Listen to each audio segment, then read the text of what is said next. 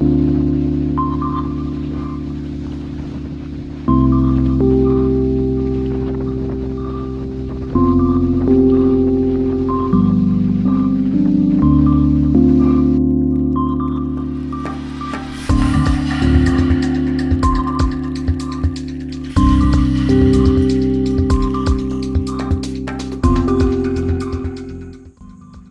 been snowboarding since first grade.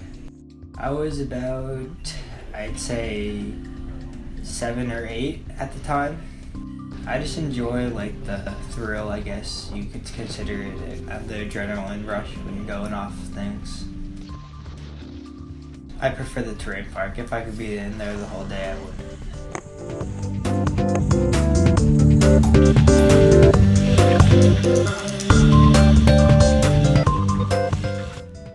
I would. I have a lot more fun going on the snowboard.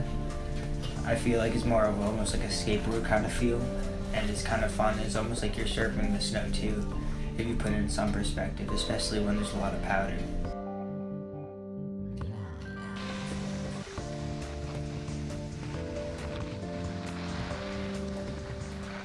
I actually broke my nose at Park City.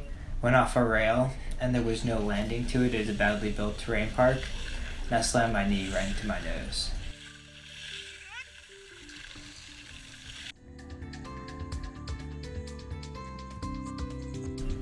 If you just fall down, get back up and keep going. Unless you're really hurt.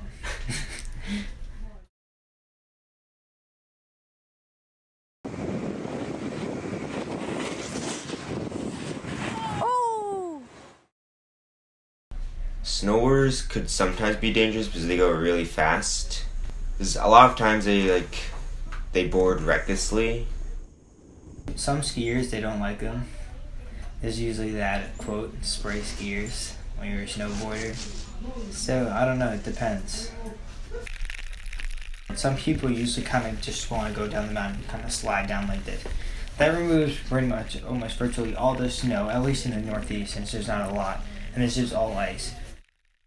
And sometimes also snowboarders are a little bit more cocky in that way, and they'll try to do stuff like that.